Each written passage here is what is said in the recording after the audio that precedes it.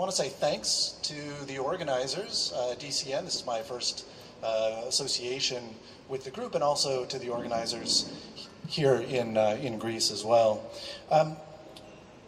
As we just listened to, the theme of this presentation originally was China's economic statecraft, the potential and limits of influence in the post-COVID world. And I will talk about that, but especially with Vlad's initial presentation and this overview of trust, truth, and influence, I really want to hit on all of those topics as they relate to China. So I am going to spend the first part of my discussion talking about these other two elements that are core themes of the event, so trust and truth, and then I'll finish things off with a discussion about influence, which is more of the focus of my research, especially these aspects of economic influence. The key takeaway is that China wants to be seen as trustworthy, truthful, and to be influential. But in all of these aspects, there are challenges and limitations, some of which are also potentially very disruptive. So that'll be much of the theme that I look at in each of these categories: trust, truth, and influence. So let me start with trust.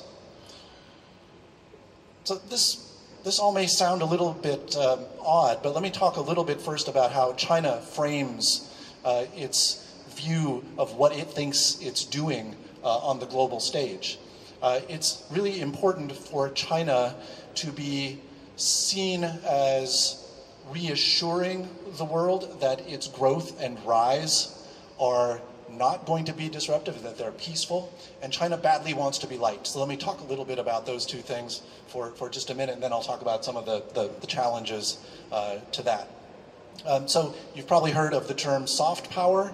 I spent almost a decade on the international relations faculty of a Chinese university, and this topic came up almost every day. There is almost a little obsession with the concept of soft power in China, much debated term, but one way of thinking about it, I think, in the Chinese framework is basically China wants to be liked. This is something that it strives to do, often very ineffectively, but it's something that I think is a really important part of this issue of trust. China wants to be trusted, wants to be liked. On the trust side of things, this idea of reassurance has been a central part of China's foreign policy going back to at least the 90s. You hear a lot in China about mutually beneficial relations, about win-win outcomes. A lot of this is China trying to signal to the world, especially developing countries, which I'll get into a little bit more later, that China's rise is going to be mutually beneficial, including in terms of mutual development.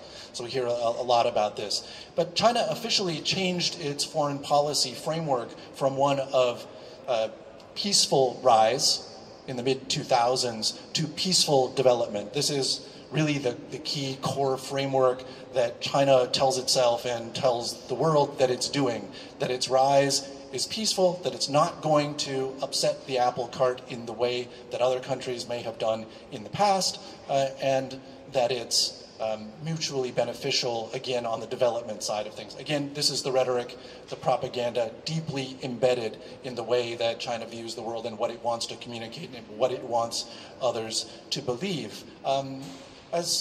As recently as around 2010, books were written about China's charm offensive, in particular in Southeast Asia. They kind of tried to capture the way that China was trying to build on its efforts to create soft power and be perceived as a benign country, both in its own region and globally.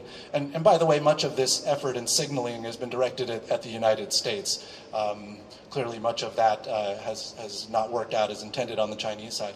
But now, in place of this idea of a charm offensive, we see a lot of talk of China's wolf warrior diplomacy. So become much more assertive in the last few years about defending its interest and priorities on the global stage. So these efforts certainly do not go unchallenged on the trust side, and I want to talk just about a few of those here. So one of them, there's basically rising distrust, both within China about the rest of the world and much of the rest of the world about China. So despite all these efforts for China to be liked and to reassure, often that has not worked out as intended.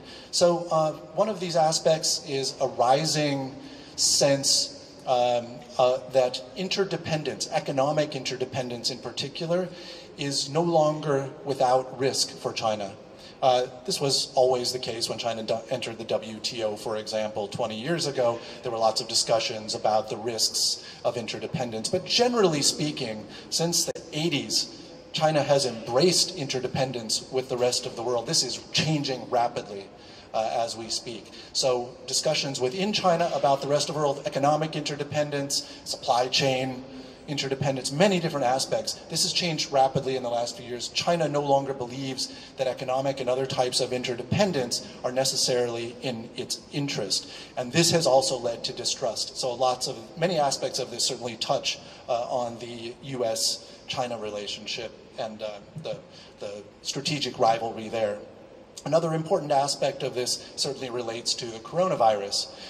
China has become increasingly defensive on the one hand about the fact that the virus originated in China, and we heard about this yesterday, and certainly this is one of the key issues of trust and truth that's out there related to China and the coronavirus right now. So China is very defensive about its own role in the origins of the virus, but on the other hand, it has become very assertive and offensive in a certain way about saying that, well, China's form of government and governance has effectively dealt with the virus, and that its engagement on the global stage has helped to combat the virus. So China, on the one hand, is very defensive, and on the other hand, has gone on a diplomatic and otherwise offensive on the global stage related to the coronavirus. And again, a lot of this has to do with questions of truth as well. And then the third aspect of the sort of pushback or the decrease in trust, or some of the challenges China has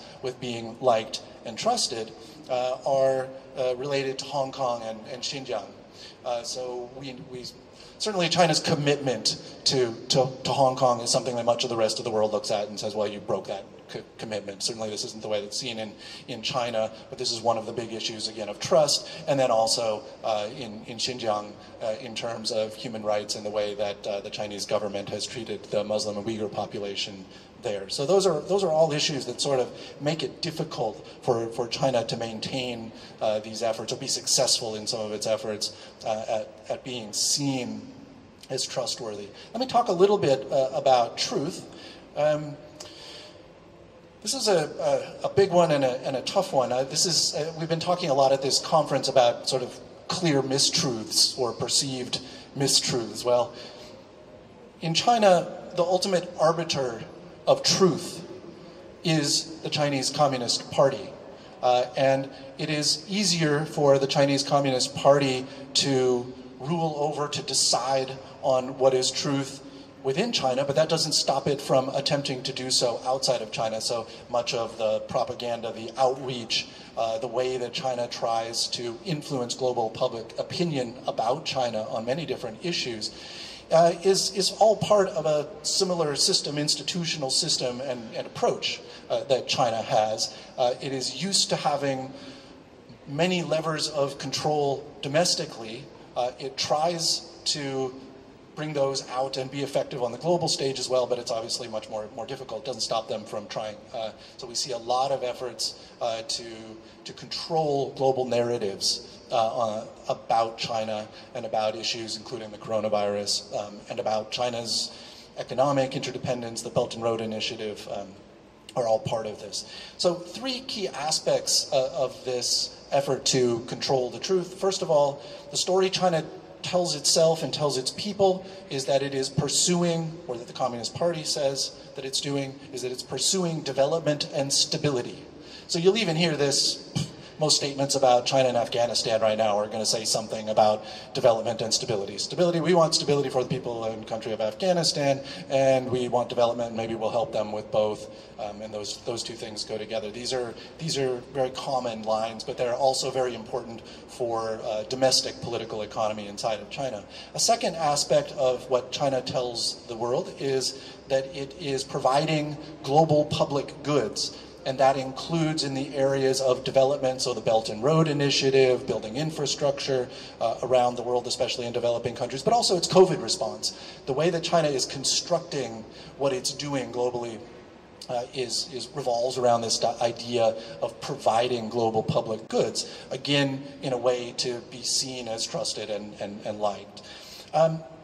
I think it's interesting, maybe we can talk about this a little bit more later. I think it's important to note that China is not Russia nor the Soviet Union, yet it learned a lot in terms of its playbook, in terms of its own institutions, how it deals with its own media, how it tries to confront the way that narratives or stories are constructed, how media presence operates outside of China about China. So there was certainly a lot of learning that China did from the Soviet Union, but there was also a lot of competition even back then. China and the Soviet Union were heated rivals at the very least from the 60s through the 70s and into the 80s. And despite the fact that there's a lot of cooperation between Russia and China today, I think we would be mistaken to see them as equivalent in terms of many of these issues of trust, truth, and influence. The capacities and the limitations, the aims that both countries have are quite different. And I know that Russia looms large for many here, and I think it's just important to make this distinction with China on that account. Within China and outside of China, there are certainly alternatives to the Chinese Communist Party's version of the truth. It's certainly the space for contesting what the party says within China has become increasingly constrained over the last few years. But there had been vigorous debate on many, many issues. From society to economics to politics. Again, the space is constrained. I think we would be misled to think that those debates have been completely shut down. It's just very difficult for us often to know what they are, and many of the voices who are arguing for an alternative pathway, including more liberal economic policies, for example, it's harder for them. But outside of China, we also see that there are lots of ways in which the truths that the Chinese government and party present are contested. I think it's important as we think about how to challenge or contest these truths that the Chinese government and party present. Fly really likes the microphone. As we look at how these truths are presented and contested, I think it's important that we also are truthful and as close to the facts as possible, and that any alternatives are viable and competitive. So one example of this, I think it's a negative example, was under the Trump administration, there was a lot of discussion of debt trap diplomacy.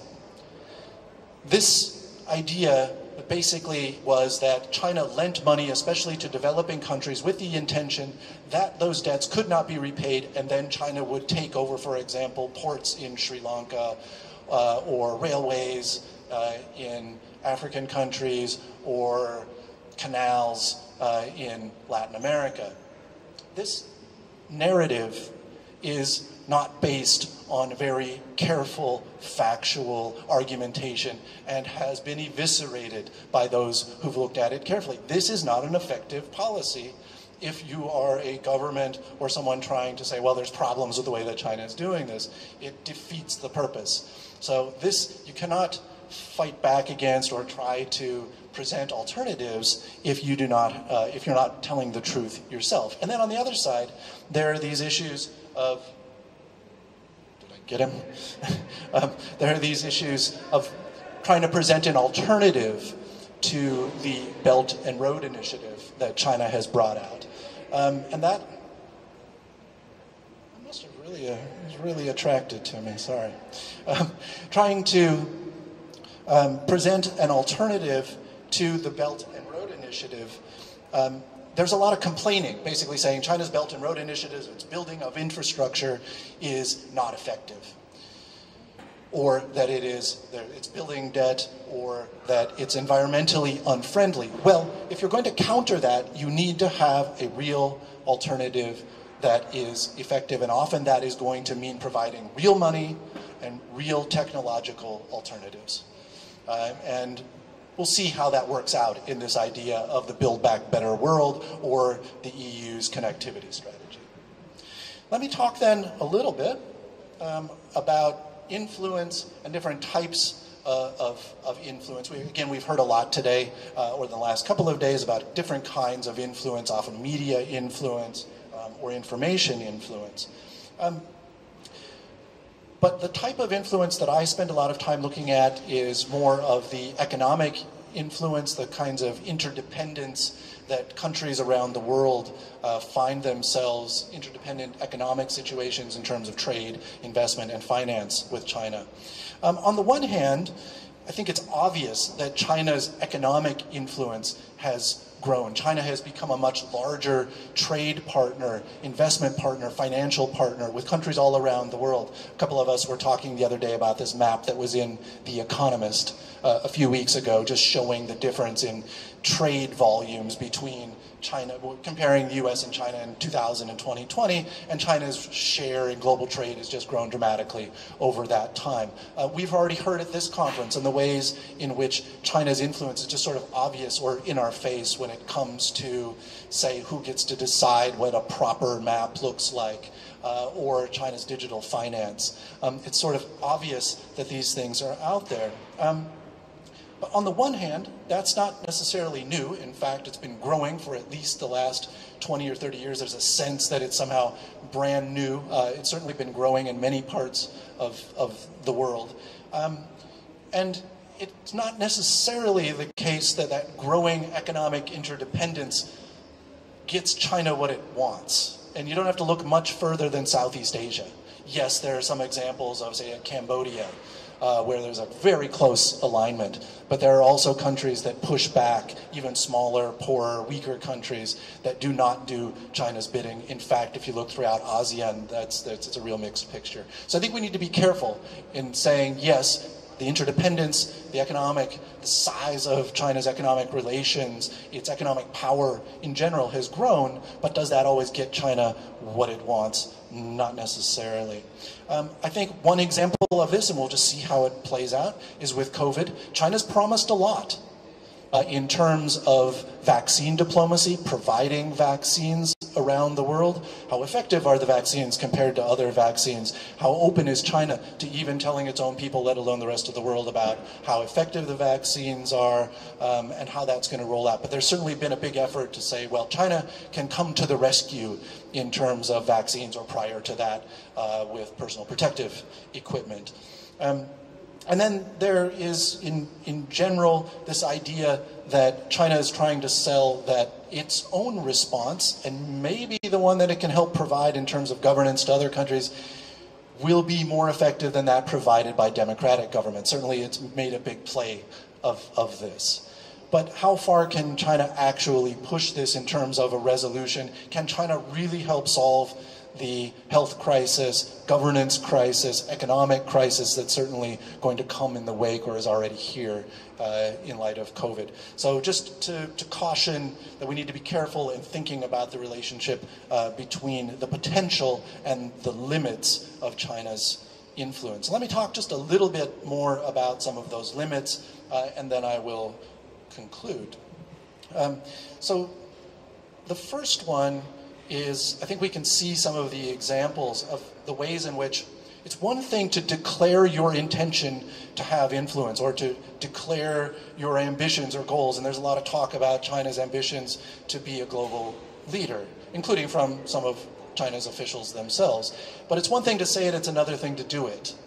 And I think we already have some evidence of some of these challenges or limitations to China's influence. So one of them we can see in the Belt and Road Initiative, in China's development diplomacy in general. China has promised a lot. Basically, it's almost made the argument that building infrastructure is the equivalent of providing development solutions that maybe have never been provided before. Well, is it working out that way? Not necessarily. This is a very complicated picture, but the idea that you can simply say the BRI is providing development or a given infrastructure project is going to solve a country's economic challenges is not nearly so simple, and there's been backlash for China in this way. China's own exposure as a result of its increasing trade, investment, and finance has brought risks to it. Maybe one of the biggest and first examples of this was in the case of Libya in 2011, where China unexpectedly and Chinese firms were caught up in the middle of a geostrategic crisis, lost a lot of money, had to do a rescue of 35,000 Chinese citizens. So as China's influence grows, that also redounds on China itself. It creates complications and risks which it is trying to manage. And in fact, what we see over the last few years is a rapid decrease in the outflow of China's finance and investment, including for the Belt and Road.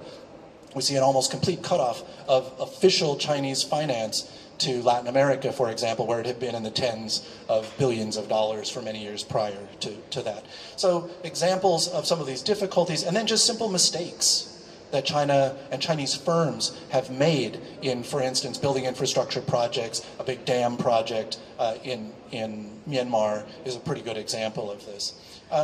COVID, again, the challenge of being able to fix the world's health and governance and economic solutions. Very likely China has oversold what it's going to be able to do, even as it criticizes the way the crisis has been dealt with in many other parts of the world.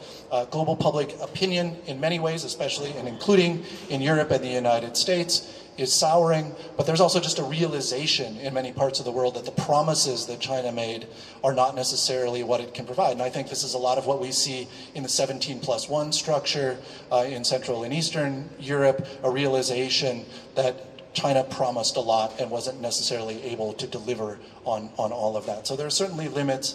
I would caution, though, that some of these limits, mistakes, and even the limits on Chinese government control over its own businesses and people, this can be very disruptive. So influence can be disruptive. So the opposite of not being influential, in a way, can also be really disruptive, and including in the way that China interprets this. So if a dam project goes wrong in next door Myanmar, and the Chinese government doesn't really understand why, and says, oh, the US did it, this creates cycles of mistrust. And you can see examples of this, and it's probably only going to get worse around the world. So let me make just a few conclusions, and then we can have some more discussion. I think that the growing US-China rivalry is certainly going to exacerbate some of these concerns that I've mentioned about distrust and questions of truth. Certainly at a national level, I think the US and China have entered a period where there is very limited trust. I think it is, there's a version of this that I see in some of my work in Europe.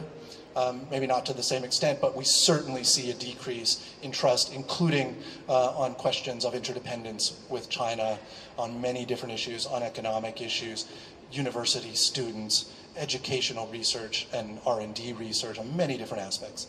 I think we know far too little in the end about China's influence, especially its economic influence and other aspects. I think the research community is starting to pick up a little bit and learn more, but there are many, many different issues. We just don't know enough about China's influence and just the opacity of much of what China has done in terms of its trade, investment, financial, and other relationships around the world exacerbates this. So there's a lot of work to be done in trying to increase what we know about China's influence and understanding what we even mean by influence, the negative aspects of it versus types that also may redound again on China.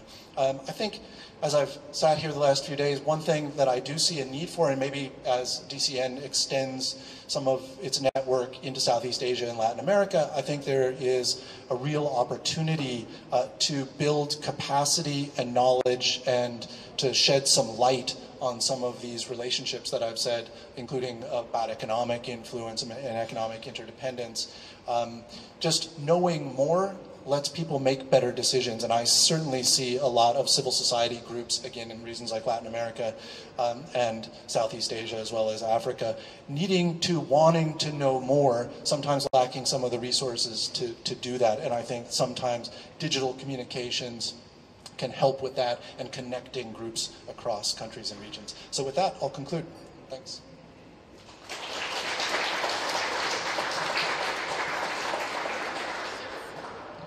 So we've got some questions from Slido. Okay. First question says, wow, there's a lot. First question. Is China more strategic, long-term oriented when developing global influence than such powers such as Russia or the USA?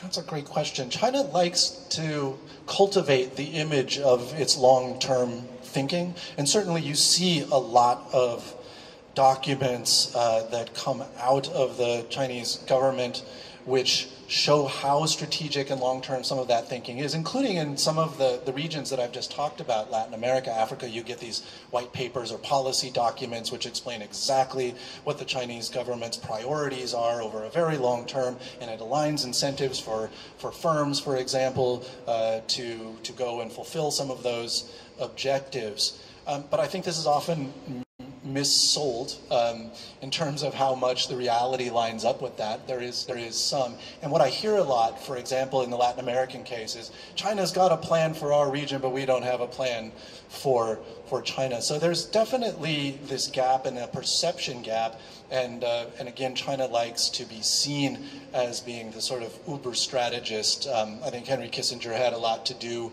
with this view of China as playing on a three-dimensional chessboard and everyone else just playing on two-dimensional one. I think that's oversold, but there is something to the fact, again, you got a one-party state.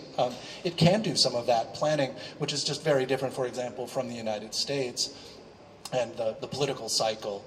So we're right now in the US going through this process, and the Biden team will be rolling out its various national strategies. But that could be overturned, and those will overturn some of the Trump strategies. In fact, if you try to look up some of the policy documents from the Trump administration, those are just gone. So if you want to see what the U.S. strategy is, you got to wait for the new team to roll that out. But again, these are just different political systems that it doesn't necessarily mean that the Chinese one is more effective at the end of the day. Russia, I'll defer on Russia. I don't know enough about that, and I think we're going to have more of an opportunity, especially in the next session, to hear about how long-term strategic Russia is. The one thing I will say on this, though, is that Russia is much more willing, I think, to be disruptive, directly disruptive of the status quo. And I see this in the example of Venezuela, for example. China wants its money and a sort of friendship with Venezuela. Russia was really eager to just thumb its nose at the United States in case of support for the Maduro government. Okay. Your next, you have quite a few, so maybe let's try be succinct for the next few. But China learned a lot from Russia. But did they not also learn a different diplomacy and how to work with poorer countries differently than Western countries?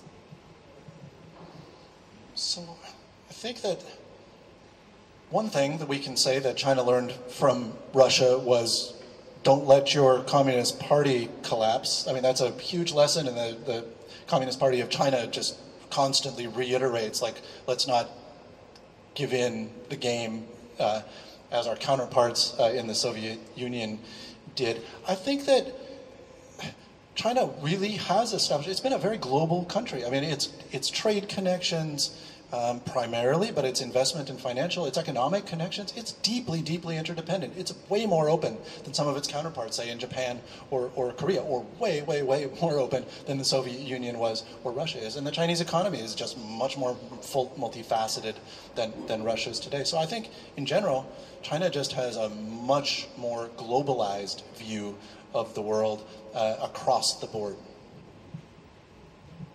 Thank you. Do you see a significant change in trajectory under the current president versus previous Chinese leaders? Do you see more of a danger now from China? That's the multi-million-dollar question.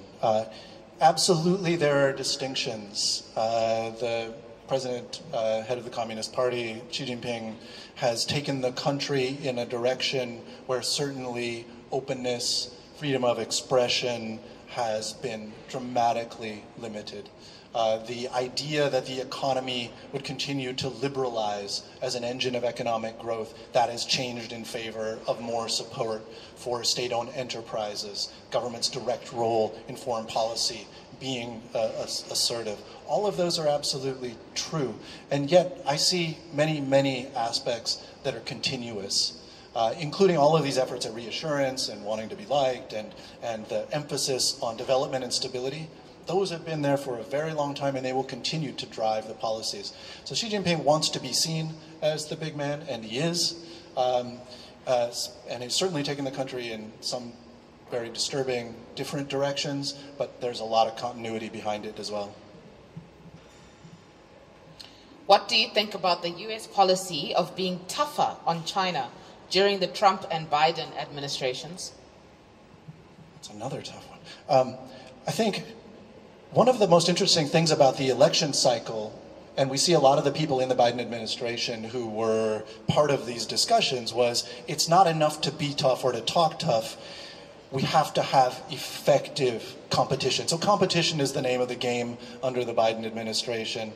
I think the idea under the Trump administration is we must stand up to China. Previous presidential administrations have been too soft, haven't understood the downsides, the risks of interdependence and cooperation with China, and we need to stand up. Certainly the Biden administration has continued much of that language, but the idea is being effective and working with allies. Events of the last few days have really challenged that in the context of the transatlantic relationship, though, and certainly allies of the U.S. in Asia will also be looking on. So again, it's a question of effective implementation and cooperation and competitiveness. Do you think the recognition of Asia as major economic hub and where the financial growth is can have an influence on how China is perceived globally? That's another good one. Well, yeah, absolutely, but it's not clear what that's going to mean. I think a lot of the discussions, and the thing to focus on to answer this question, is really discussions about the Indo-Pacific region. So the United States has really changed its framing of the region of what was once considered the Asia-Pacific, and it's now focused more on the Indo-Pacific. And as we see, and we'll see in the next few weeks, this is a hot discussion in Europe as well. The EU has its own Indo-Pacific strategy.